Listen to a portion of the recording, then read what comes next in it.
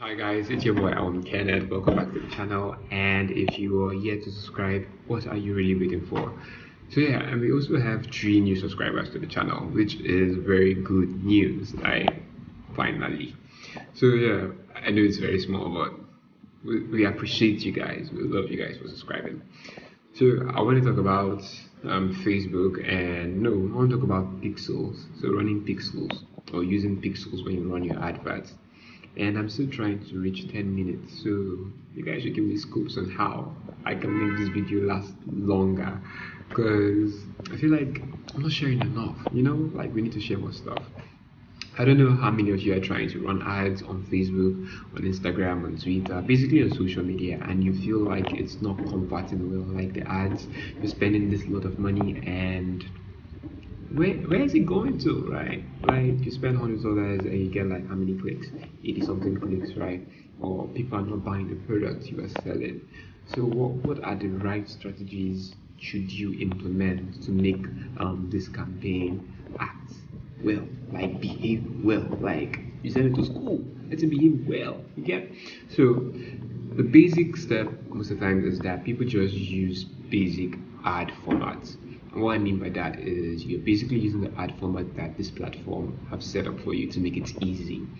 So you're neglecting the fact that those formats that you see that every user has or is available to every user is an easy setup, and it's basically just out there to like, okay, we know that if we give it the advanced thing that will help you, you guys will complain that this thing is not simple enough, so let's give you something simple and we'll get our money. You get the satisfaction that you're running an ad, and we get the satisfaction that we're being paid for something. Everybody wins, right? But not really everybody wins. The platform wins, but you kind of like win halfway. So the best way to run, or the best step in running an ad that converts well, would be to have a pixel connected to your website. So this is for people that have website. So pixel is a very small code that platforms like Facebook, Twitter give to their audience or their customers to put on their website, so that anytime they run an ad, it's being tracked. So for example, now if someone goes to the website and click on the let's say email list that you have set up on your website, it will probably tell you that if someone goes to your cart on your website and fills their cart but they don't make an order, it's going to show you that.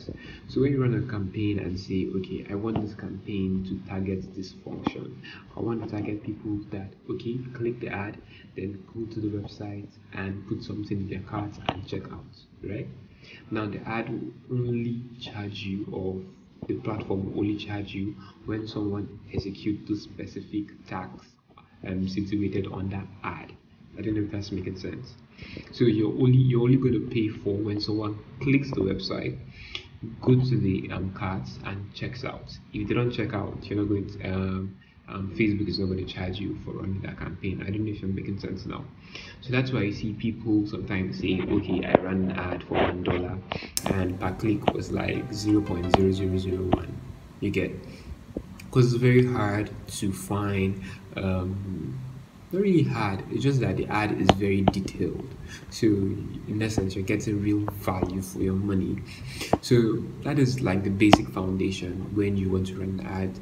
And again, for when it comes to running Google ads, they also have something called remarketing. So a remarketing tag is being given to you, and you can also implement that on your website, and this is how you keep track of conversion. So it tells you, oh, you ran this ad and it had a 10% conversion rate. Then something again some people like doing on Facebook is that they run 2 campaigns, and they run 2 ads for 1 campaign. What does that mean? So first of all, let's say you want to sell something on Facebook.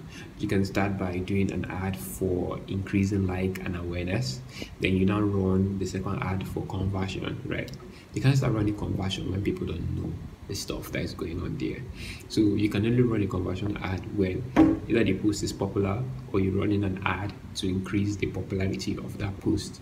Because the more people that see, the more chances you get conversion, your conversion rates to go up. I don't know if this is making sense, But if it doesn't, leave a comment and I'll come to explain again. Yeah, that's all we have for you guys today. I hope you liked the video. Remember to like, share, and subscribe to the channel. Bye guys.